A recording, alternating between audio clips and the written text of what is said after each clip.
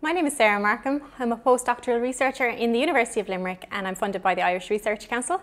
So my research, I look at ultrasound imaging, which is a form of imaging that allows us to use sound to see places we wouldn't normally see, such as inside a mother's belly. When I was in primary school, I thought I hated maths. And for the first couple of years of primary school, I really didn't enjoy them. I found it really difficult to remember my times tables. I just thought I wasn't good at it. Luckily, I had a really good teacher who loved maths and used to put a problem up at the board. If we finished our work early and solved it, then we would get a small prize. And the first few times I couldn't solve them, I didn't have a clue how to do them, but each time he showed us how the problem was solved, and eventually I was able to learn how to solve them. And it turns out that I really loved solving maths problems, and I was in fact able to become quite good at maths. In school, maths and physics became my favourite subjects, so I decided to pursue them in college.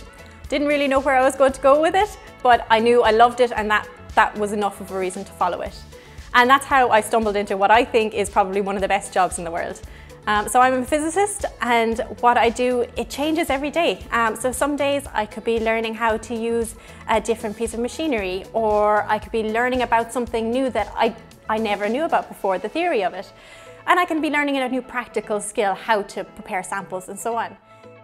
Everyone has different challenges that are personal to themselves. For me, it's remembering things. I am absolutely awful at remembering things, but what I do is I take notes to try and combat that. But I think something that probably most of us feel at one point or another is that we're not good enough. And this is a challenge that lots of us face. I've faced it as a student, and even now sometimes during my work. I think what happens is that we like to do the things that we're good at because it makes it easier for us.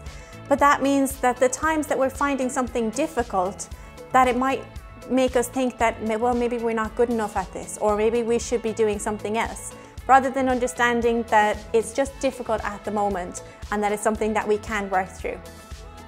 So it's okay to be disappointed when you fail at something, but there's always something to learn from that. And it's important to just keep going even after failing, because that's how you succeed.